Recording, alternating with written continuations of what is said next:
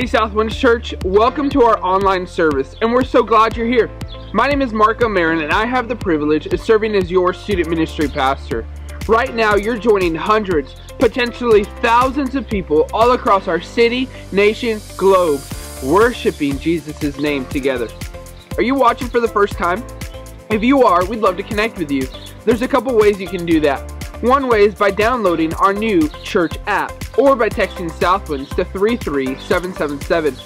There you can stay up to date with all things Southwinds, fill out a connect card to help us connect with you. We know this season is uncertain and difficult, and as we work through the book of Philippians, we're learning about how God calls us to choose joy and contentment, no matter what our circumstances are. And we'd love to hear your story. Even the most simple choices, like choosing gratitude or enjoying that extra time with our children, are stories that can bring light to others. By texting Southwinds to 33777, you can do just that. You can tell us about how you are being joyful. We'll be sharing these stories on Instagram and Facebook over the next several months, so be sure to follow along with us on social media to hear those stories. Life group season is in full gear, and wouldn't it be great to know you're not alone and you can have an opportunity to join a life group with people just like you. If you're not signed up for one yet, that's okay, it's not too late. Simply go to our Southwinds app, click on Connect, and follow the links to join a life group. If you have any questions, simply email our life group team at lifegroups@southwinds.org or cmartinez@southwinds.org, and they'll get back to you as soon as possible. As part of our Breakthrough Spiritual Initiative, Southwinds Church is partnering with the American Red Cross. If you're interested in donating blood this upcoming week, follow the information below to sign up. And because of your generosity, we're able to continue partnering with our neighbors in Tracy, Mountain House, and Lathrop. As always, you can give online at southwinds.org/giving, where you can give from your phone by texting Southwinds to 33777, where you can set up a one-time gift or recurring gifts. Thanks again for tuning in and joining us this morning. Thank you for your faithfulness, and join us now as we continue to worship the Lord and Savior together. Well, hello, Southwinds family. It's great to be together again. You know, God's in our midst today, and there's power in our praise for Him. So no matter where you're at, let's give us a praise. Let's worship.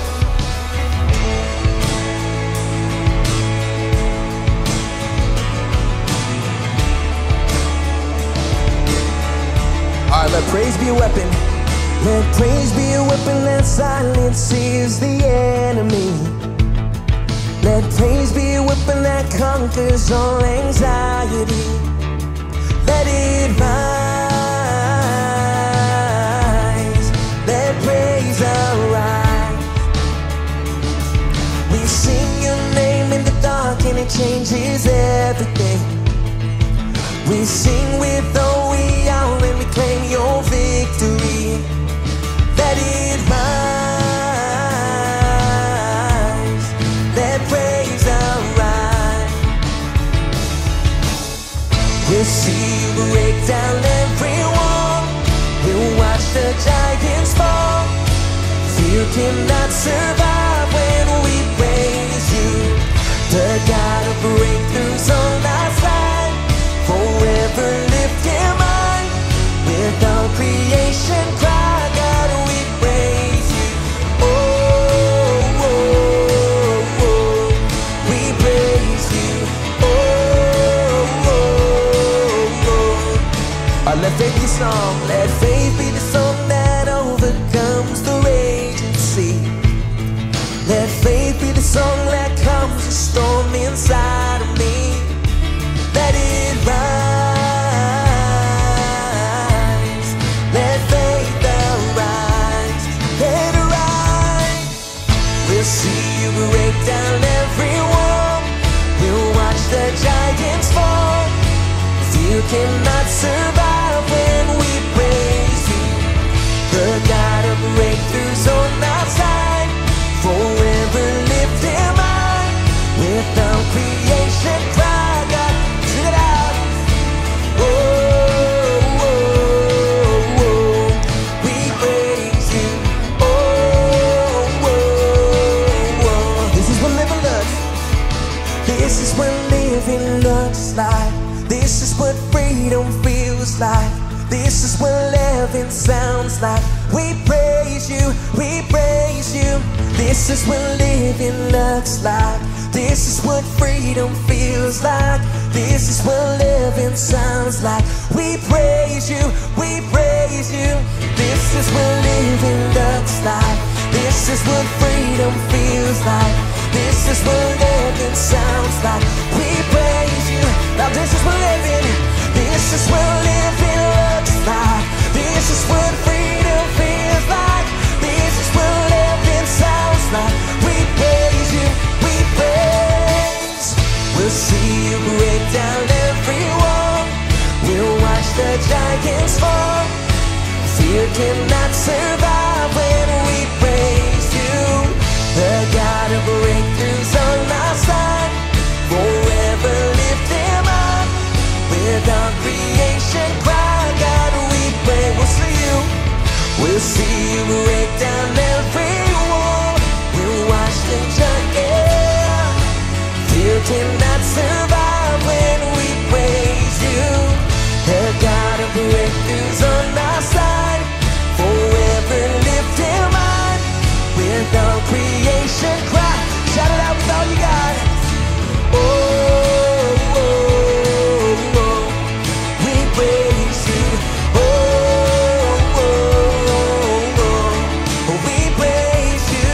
Oh, oh, oh. We praise you. Oh, oh, oh. We praise you.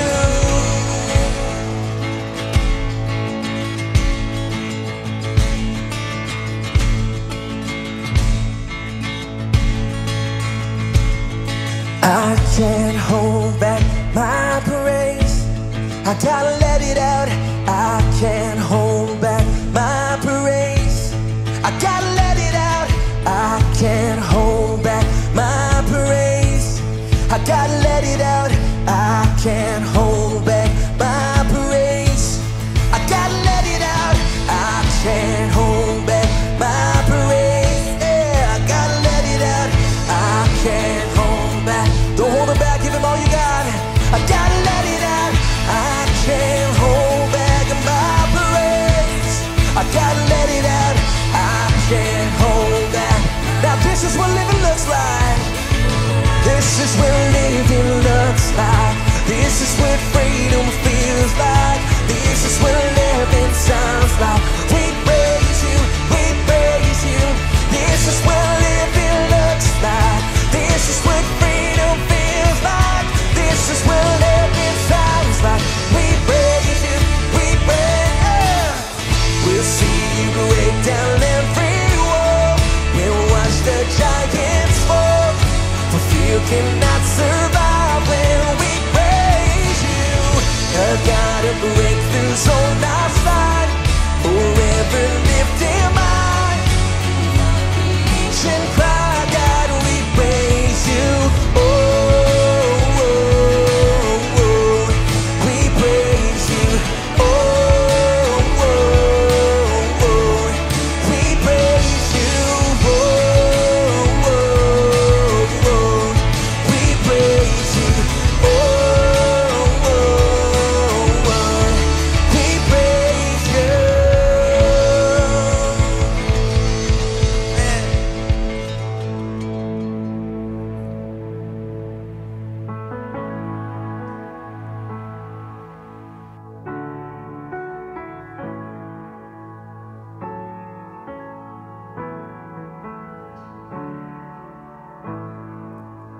Let the king of my heart be the mountain where I run, the fountain I drink from.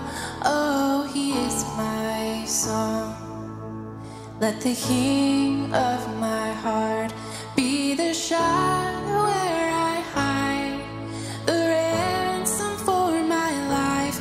Oh, he is my song. You are good, good.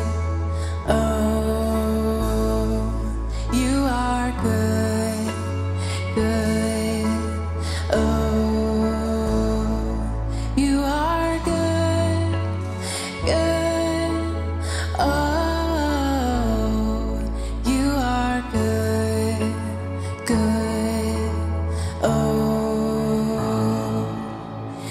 the King of my heart be the wind inside my sails, the anchor in the waves. Oh, he is my song. Let the King of my heart be the fire inside my veins, the echo of my days. Oh, he is my song. Let the King of my heart be the wind inside my sails, the anchor in the waves. Oh, he is my song. Let the King of my heart be the fire inside my veins, the echo of my days. Oh, he is my song. You are good, good. Oh, you are good, you're good. Oh, you are good, good. Oh, you are good, good.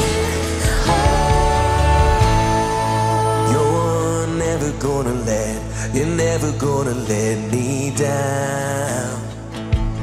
You're never gonna let me down. You're never gonna let me down. You're never gonna let me down. You're never gonna let me down.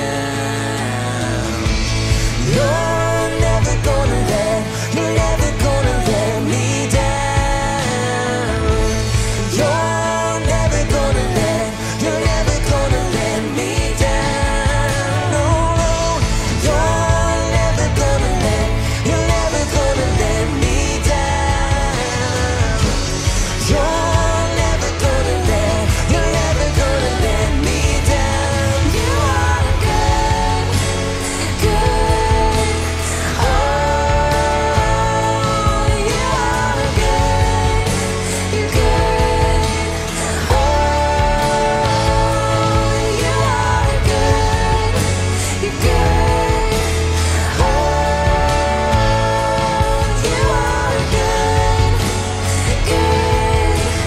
Oh, say you're never gonna let me down. You're never gonna let me down. You're never gonna let me down. You're never gonna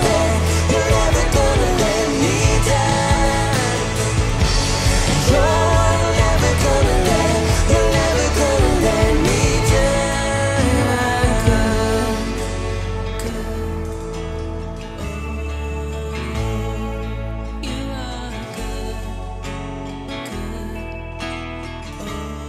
Jesus, we thank you for your goodness. We thank you for your kindness. We thank you for your love for us. We give you our lives and we give you our hearts. And all God's people said, amen.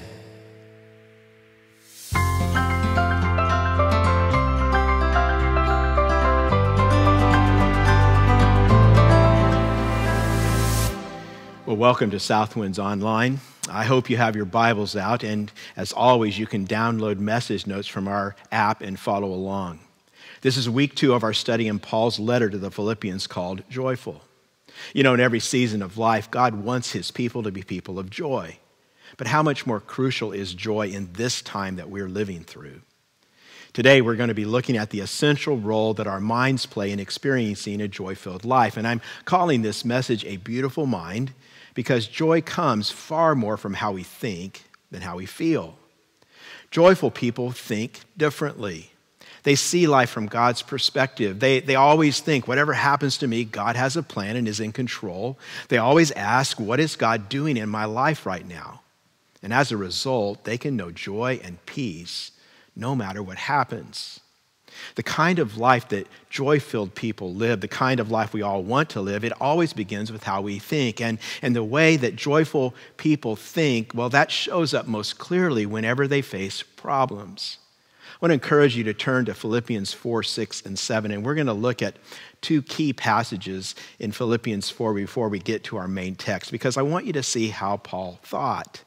He was a human being like us, yet he thought about life and its challenges in a way few of us do. And Paul writes this: "Do not be anxious about anything, but in everything by prayer and petition with thanksgiving, present your requests to God. And the peace of God, which transcends all understanding, will guard your hearts and your minds in Christ Jesus." Now, just stop there and let me ask you, does that make sense to you? How reasonable is it to tell someone they should never worry? I mean, how could Paul say that? Well, it had to do with how he thought. See, if you're going to do what Paul says, you will need two things. And the first thing you will need is a problem, because if you never have a problem, you never have the opportunity to learn how not to worry. So, how many of you have at least one problem, or you know where you can get one? How many of you are sitting next to someone who looks like they have a problem? How many of you are sitting next to your problem? We think anxiety is caused by our problems, so we say, you know, if God wants me to worry less, he should just give me fewer problems. But it doesn't work that way. Joyful living is far more about how we think. A psychologist named Albert Ellis came up with a model for understanding how people respond to life's problems, and it's called the ABCs of emotional life. Let me show it to you. A stands for antecedents. These are the things that happen to us. These are my circumstances or my situation. C stands for consequences. These are the outcomes of my circumstances. And Ellis says the great illusion in life is that what happens to me, my circumstances, well, that controls what I feel. So if good things happen to me, like I get a raise or it's a nice day or someone pays me a compliment, then I feel good. But if something bad happens, I'm down. I'm at the mercy of my circumstances. But in between the antecedents and consequences, Ellis says is B, which stands for my beliefs about what happened to me. It's my beliefs about what has happened to me that ultimately determines the outcome. It's my beliefs that determine the way I feel. And this is why two different people can be in precisely the same situation, can experience identical circumstances, and yet still have diametrically opposite responses because they have different beliefs. For example, this is the difference between cats and dogs. A dog looks at his circumstances and says, "You feed me, you pet me, you shelter me, you care for me, you must be God." But a cat says, "You feed me, you pet me, you shelter me, you care for me, I must be God." Same antecedents, different beliefs, completely different set of consequences. In Philippians 4:13, Paul tells us that what he believed about any circumstances that came into his life. Now, Paul is talking about the hardships he faces, and he makes this amazing statement which tells us how he thinks about life. Paul says this: "I can do everything through him who gives me strength." Paul says, whatever I have to face, I can face because God is in control, God is working, God has a plan. And when you carry that conviction inside, there's nothing that can threaten the joy and peace that guard your mind, because it's not about how good or bad your circumstances are. Here's the second thing that you will need to not be anxious about anything, and that is a renewed mind. The message title comes from the 2001 Oscar-winning movie starring Russell Crowe, and it was based on a best-selling book written earlier. Maybe you remember this was about the life of a brilliant Nobel Prize-winning physicist from Princeton who suffered all his life from paranoid schizophrenia. In this broken, fallen world, all of us struggle with our thoughts, with knowing sometimes what is true and what is false. And what I'm suggesting is when our minds know that God is always in control, then we can live lives filled with joy and peace, and then we can face whatever we have to face. And that is truly a beautiful mind. We're going to work our way through Philippians 1, verses 12 through 26. And I want to show you some of the contours of Paul's beautiful mind, how he thought, and the kind of joy that his thinking unleashed in his very difficult life. Don't forget, Paul is writing this letter from prison. And remember, as I mentioned last week, that across his life, Paul experienced a constant physical pain he called his thorn in the flesh. He was tortured by government officials and imprisoned and shipwrecked multiple times. Rioting mobs beat him twice, and his opponents slandered him repeatedly. And yet, Paul can still write these words in Philippians 4:4, "Rejoice in the Lord always. I will say it again, rejoice." Hard life, a beautiful, joy-filled mind. So let's explore Paul's mind, the way that Paul thought. And here's the first thing I want you to see, what Paul thought about circumstances. One of the reasons Paul wrote the letter to the Philippians was because they'd ask how he was doing. I mean, how he was holding up mentally, how he was holding up emotionally. What about physically and spiritually? And they loved Paul, and Paul loved them. So he wanted them to know how he was doing. And as he tells them, we get this amazing wisdom about how we can respond to our difficult circumstances. Look at verses 12 through 14, which say, "Now I want you to know, brothers and sisters, that what has happened to me has actually served to advance the gospel. As a result, it has become clear throughout the whole palace guard and to everyone else that I am in chains for Christ. And because of my chains, most of the brothers and sisters have become confident in the Lord and dare all the more to proclaim the gospel without fear." Here's Paul's situation. These are the antecedents in his life. He's in chains. He doesn't want to be in chains. He wants to be out preaching the gospel. And not only that, he doesn't know what the consequences of his chains will be. He says a little later on that he may die. And on top of that, as we will see in a few moments, there are some other Christ followers who are out and they are preaching the gospel, but their motives are bad and they're trying to make Paul look bad. See, Paul has a lot of problems, but he also has a renewed mind. And he knows that the Philippians whom he loves, they've heard about his problems and they may be worrying about him. And that's why he writes in verse 12, "I want you to know what has happened to me." This was a customary phrase used in personal letters back then. It usually came close to the greeting, and it was an indicator that the writer was getting to the main thing he wanted to say. And what's noteworthy here is that this is the very first time that this phrase was used in a letter to a group of people. It just shows us how close Paul was to them. And what Paul tells them is that he thinks of his circumstances as ultimately good, because he knows that God is working through them and using them. He says, "What has happened to me, my imprisonment, has actually served to advance the gospel." And he speaks of two ways that the gospel is being advanced. First, Paul is able to witness to the Roman guards. Verse 13 tells us that the whole palace guard understands he's in chains for Christ. And there were up to 9,000 Roman guards, and Paul is telling them, all of them are talking about it. Paul was chained to a guard 24/7, and the soldiers would take shifts, and Paul just keeps sharing the gospel. And when the Philippians heard this, I think they would have remembered what happened to Paul in Philippi when he was just starting the church there. And again, the story is in Acts 16. As Paul preached and Paul taught, he crossed some very powerful, wealthy people who had him arrested, stripped, beaten, severely flogged, thrown into prison, where his feet are fastened in stocks. He only has Silas with him. He's far from home, as Philippi was the first church in Europe.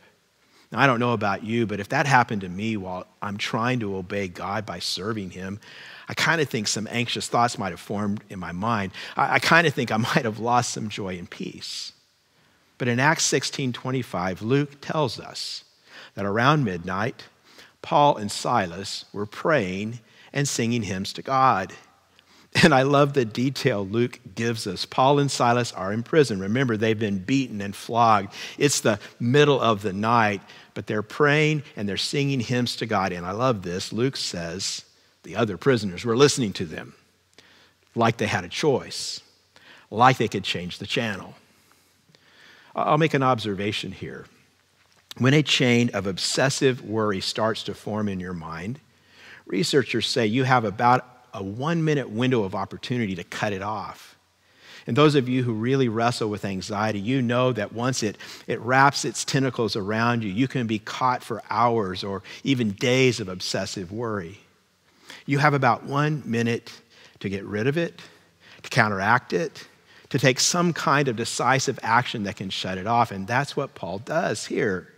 He talks to God. He starts singing. He worships God. And he discovers that prison is a perfectly safe place for him to be.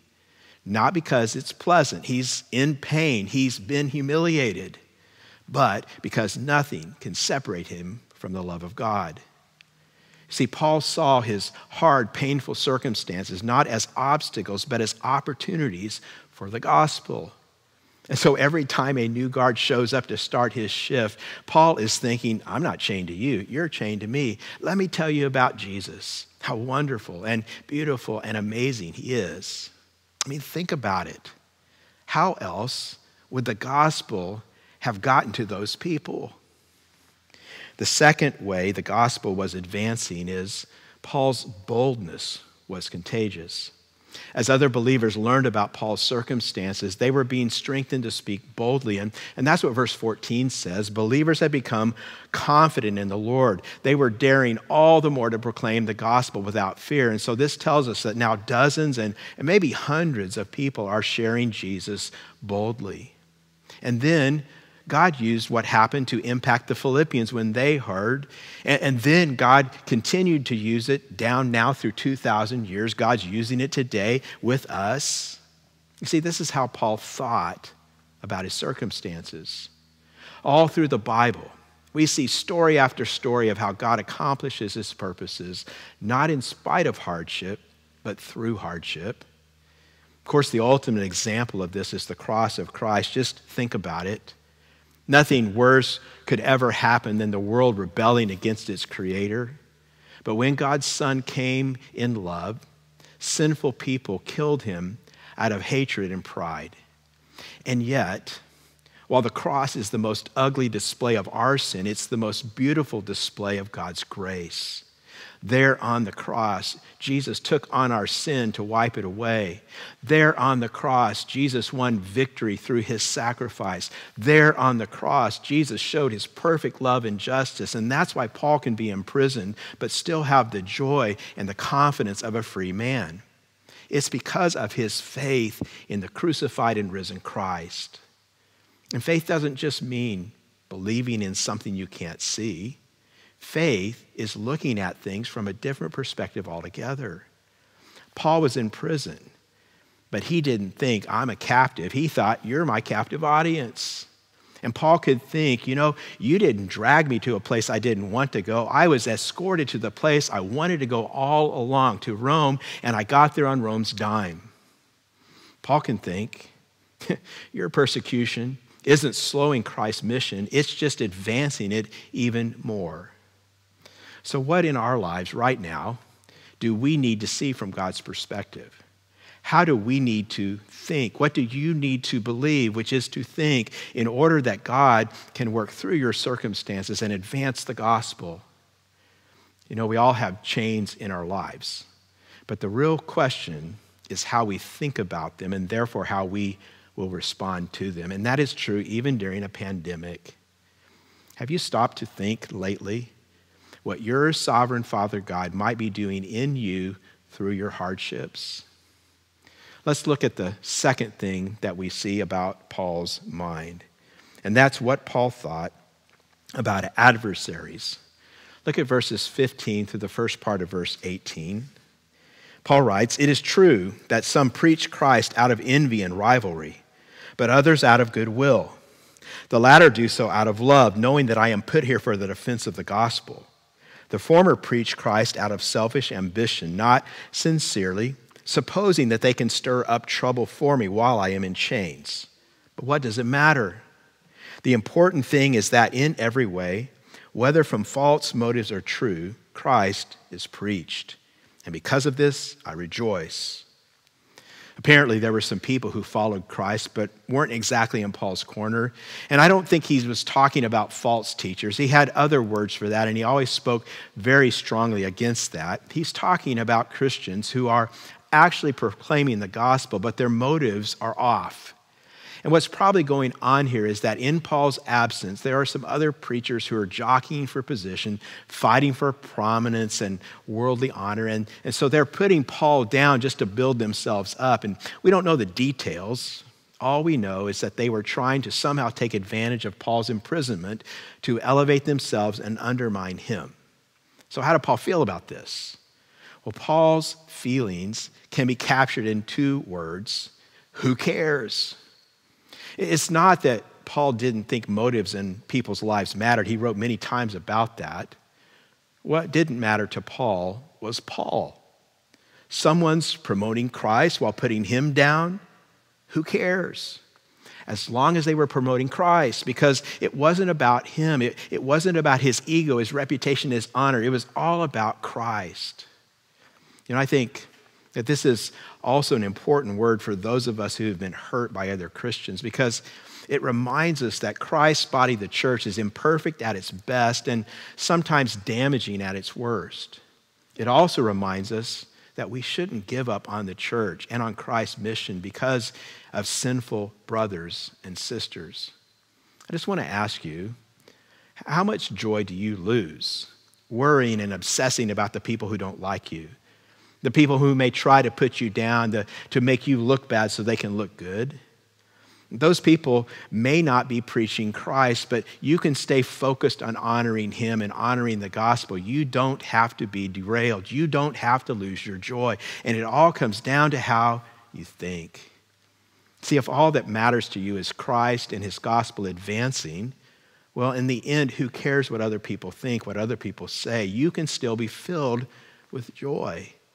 And when you think about this, one of the things it should remind us of is this, that the gospel cannot be stopped. The gospel will advance. Again, God accomplishes his purposes, not in spite of hardship, but through hardship. We see in this text that the gospel cannot be stopped by imprisonment. The gospel cannot be stopped by opposition. The gospel cannot be stopped even when Christians sin. And we know today that the gospel cannot be stopped by disease or recession or anything else.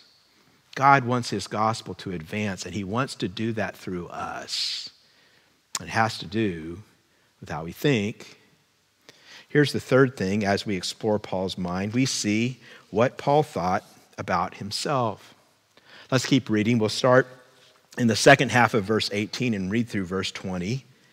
Yes, and I will continue to rejoice, for I know that through your prayers and the help given by the Spirit of Jesus Christ, what has happened to me will turn out for my deliverance. I eagerly expect and hope that I will in no way be ashamed, but will have sufficient courage so that now as always Christ will be exalted in my body, whether by life or by death. So what does Paul think about himself? We've seen that when it comes to whether he receives honor, he says, who cares? But when it comes to whether his life honors Christ, he says, that's everything.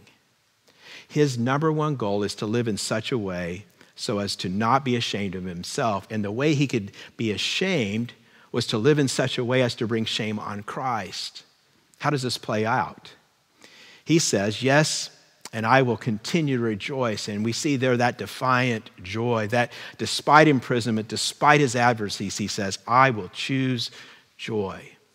And then verse 19 tells us he's trusting that God is in control. And so he's confident that through the Philippians prayers and through the help that the Holy Spirit gives him, that all his circumstances will result in his deliverance. He says, I know my deliverance is coming. Now, when we read that, we would probably think he's talking about getting out of prison. But the word deliverance here is actually the same word that's usually translated salvation, and it's a term that's often used for ultimate deliverance. And we know that he's not just talking about getting out of prison, because verse 20 tells us Christ will be honored in my body, whether by life or by death. It's like he's saying, whether I get delivered from prison or get delivered into eternal life, I'm going to get delivered. A little over a year ago, Tony Evans, a famous African-American pastor in Dallas, Texas, lost his wife, Lois, to cancer. Last January, I saw the funeral service online, and it was amazing. I heard his son, Jonathan Evans, speak about wrestling with God, about how God had not answered his prayers, and asking God why, with all the prayers prayed by so many thousands of people for his mom's healing, why had God not answered? Jonathan said, it was as if the Lord just then said to him, just because I didn't answer your prayer your way doesn't mean I didn't answer your prayer anyway. He said, and then God said to him, because of the victory that I have given you, there was always only two answers to your prayers. Either she was going to be healed or she was going to be healed. Either she was going to live or she was going to live. Either she was going to be with family or she was going to be with family. Either she was going to be well taken care of or she was going to be well taken care of.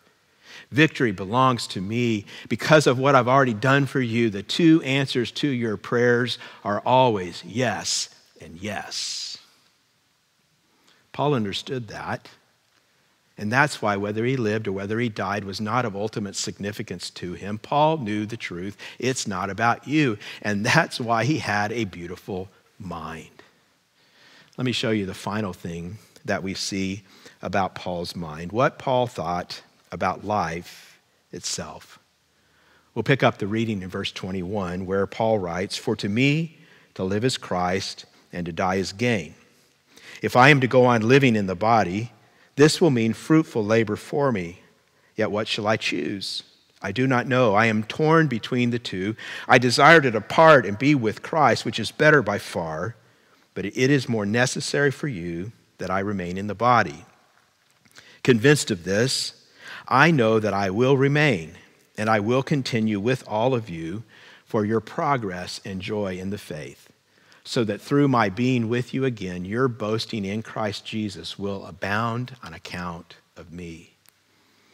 Now, as a prisoner in chains for his faith, Paul didn't know whether he was going to live or die, whether he was going to be eventually released or executed. But he did have a singular thought about his life on earth. Paul's mind worked in a way that was life-changing because for Paul, when it came to life and death, he was in a no-lose scenario. Live, die, no matter. Both were fine. Why? Because to live is Christ and to die is gain. And that single line really is stunning when you think about it, and it is so true. To live is Christ. It's to be in relationship with Christ, to be on mission for Christ, to have the privilege of serving Christ. And to die, even better. Why? Because to die just means more of Christ. Full union with Christ, full intimacy with Christ, freedom from sin and pain, an eternity in heaven, and everything heaven has to offer. As C.S. Lewis once wrote, this life is just shadows. Real living hasn't even begun yet. But that's not all. To die, Paul thought, was gain because if he was martyred, it would fuel the early Christian movement even more. And so what Paul is saying to the Philippians is, I may die. I just want you to know that. And that, it didn't happen, not right after Paul's words that he wrote here, but eventually, that is exactly what happened because Paul was put to death in Rome. And part of what Paul's doing right here is he just faces this head on. He says, but here's what I think about that. If I get to live, on the one hand, I'll be connected to people I love. I'll get to hear about you and watch you grow and partner with you in God's kingdom. On the other hand, I could die. And the Romans could kill me. And that sounds scary. Death is the enemy. But when I think about it, when Rome says they're going to kill me, what they're really saying is that they're going to send me to the place where there will be no more tears or sorrow, no more sickness or chains, where this thorn in the flesh I've been carrying around all of these years will finally be removed, where there will be no more guilt and no more regret and no more shame, where there is Jesus who for so long now I have served, and I've seen through a glass darkly. I will then see him face to face, where I will know an eternity of growth and delight, where every day will be brighter than the day that came before. That's their big threat. Oh, Rome, I am so scared. See, that's how Paul viewed life itself. That's how he thought. That was his mind. Maybe you could think about it like this. This is the ABCs of Paul's spiritual life, and I think it would be a good idea for each of us to make them our own. A was Paul's antecedent. Life is hard. B, Paul's belief. Jesus is Lord. C, Paul's consequence. I will rejoice.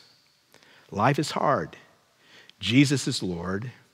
Therefore, I will rejoice. See, it all comes down to what you think. Is Jesus Christ Lord? Do you live your life in the hands of a great and good God? See, everything rides on that. And friends, see it. This was Paul's mind. But it's often not our minds, is it? We don't think that way very often, do we? I mean, death is the one thing we don't see as gain. We hold on to life. We cling to life. We make death the great evil, death the great catastrophe, death the great loss. And even those who follow Christ sometimes act and feel this way. It's like we live as Christians, but we face death as if we're atheists. We're fighting it and we're mourning it as if it was the end. But Paul wasn't afraid of death because he knew that death is the doorway to eternal life. His confidence reminds me of the confidence of another believer in the 4th century, hundreds of years later. His name was John Chrysostom, and he was a great preacher and theologian in the early church. At one point in his life, the empress of the empire was threatening to banish him because of his faith and what he was preaching. And here's what he said. It's such an epic response. He said, "If the empress wishes to banish me, let her do so, for the earth is the Lord. If she wants to have me sawn asunder, I will have Isaiah for an example. If she wants me to be drowned in the ocean, I think of Jonah.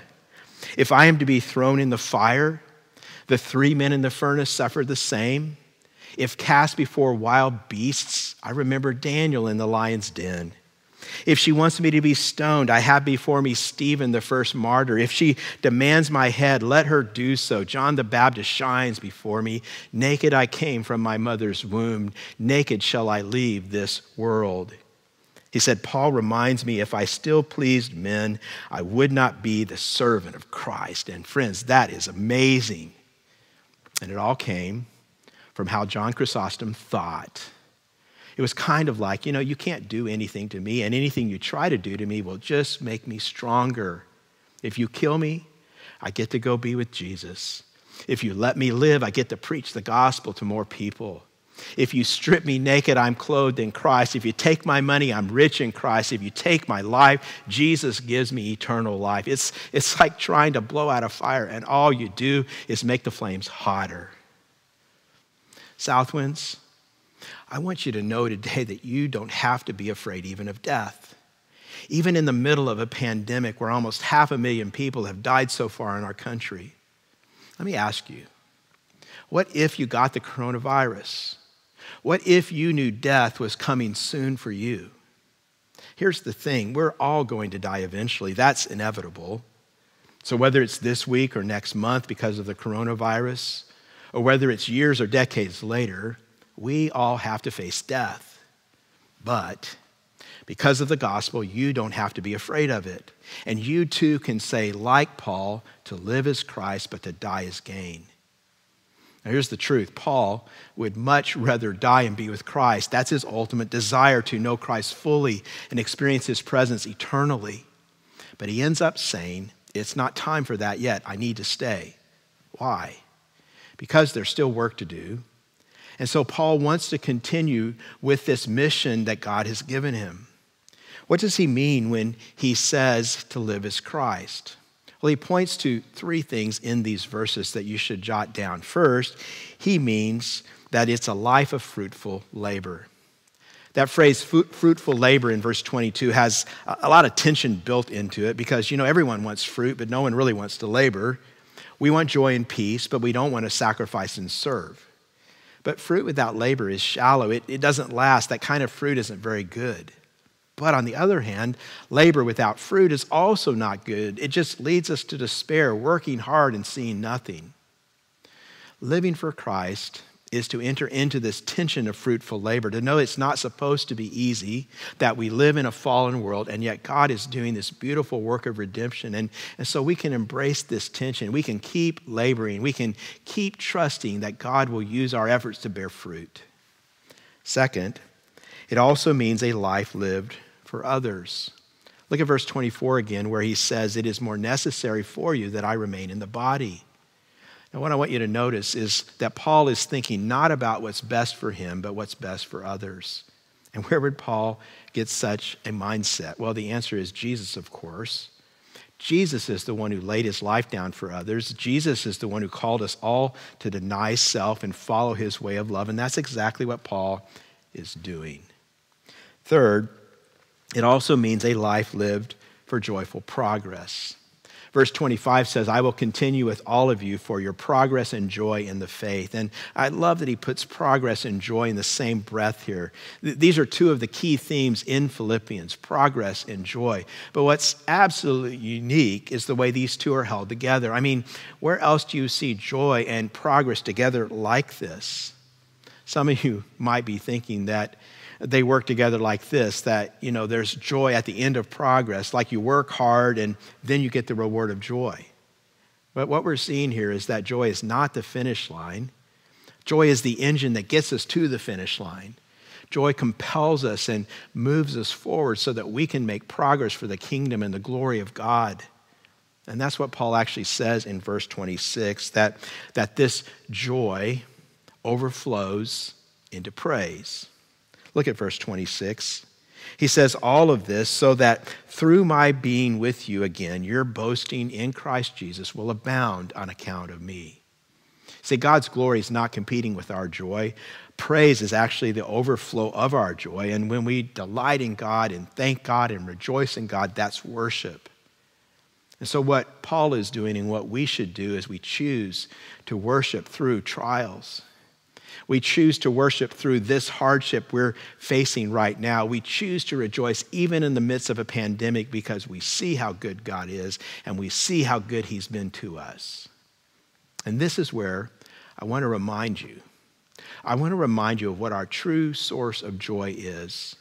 That we can have a joy beyond circumstances or beyond health or even beyond wealth because our joy is rooted in Christ and what he has done for us. And it's the gospel. It's the gospel that brings us this joy. It's going to cultivate joy in you more and more and more throughout your life as you contemplate it. And so let me close by reminding you, or maybe for some of you, those of you who haven't heard this yet, let me proclaim to you this good news of great joy. That while we were still sinners, when we rebelled against God and thought we were smarter than him and we were trying to do things our own way, and when all we had ever done was work ourselves into a mess, God sent his son for us. God responded with mercy and love, and his son Jesus lived a perfect life. He was perfectly just, he was perfectly kind and perfectly loving. He did everything for the glory of God. And yet Jesus took that perfect life and he offered it up as a sacrifice for us. Jesus died on the cross, not for himself. He didn't have any sin to die for. He died for our sins. He was our substitute on the cross. He took our place and he bore our punishment so that we could have life, true life, eternal life. He died so that we might live. And then God the Father raised him from the grave. He's alive today. And so Jesus isn't just a historical figure we look back on. He's a living Savior that we can know today. And our joy comes from him. And so since he's alive, our source of joy is unending and abundant. So I want to call you today. Look to Jesus. Trust in Jesus. You need him. especially in hard times like these, knowing that trusting in Christ in hard times, it produces the strength and perseverance and endurance. It produces the growth in our lives. Would you look to him? Would you trust him? I want to ask you now, if you would bow your heads, and we're just going to pray together as we close this time. Father God, we thank you today that, Lord, through the gospel, even death has been defeated. And we recognize that while there is much suffering and much hardship in this life, we do not need to be driven by our fear because we can look to Christ in faith. God, I pray that for anyone right now who's hearing this, anyone who doesn't know you as Lord and Savior, I pray, God, that hearing of death and sickness, and maybe they're experiencing loss in their lives, I pray that in that they would look to you in this moment. And they would say, Jesus, I trust you. I give you my life. I acknowledge that you died for my sins, that you rose from the grave. And God, I pray that you would give them the faith to see these realities, the faith to trust in you. I pray, Lord, that you would save them. Father, I pray for every single one of us that you would strengthen and increase our faith in these difficult times as we look to your Son, Jesus, and as we live for him. Lord, I pray that we would all have the mind of Christ, that we would learn to think like Jesus, that we'd learn, Father, to think like Paul, and that through that mind, you would give us strength, and we would be able to keep following you faithfully, that we would be able to live in joy. Joy because we know you, Jesus, you who are the only giver of true life and joy and peace. We pray all these things now as your children, Holy Father, in the name of your Son, Jesus, who is our Lord and our Savior.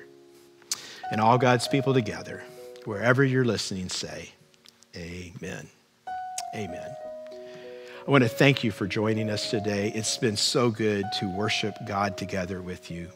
We're praying that you'll have a blessed week, and we're looking forward to seeing you next Sunday. Have a great week in the Lord Jesus Christ. Rejoice in him. Amen. Amen.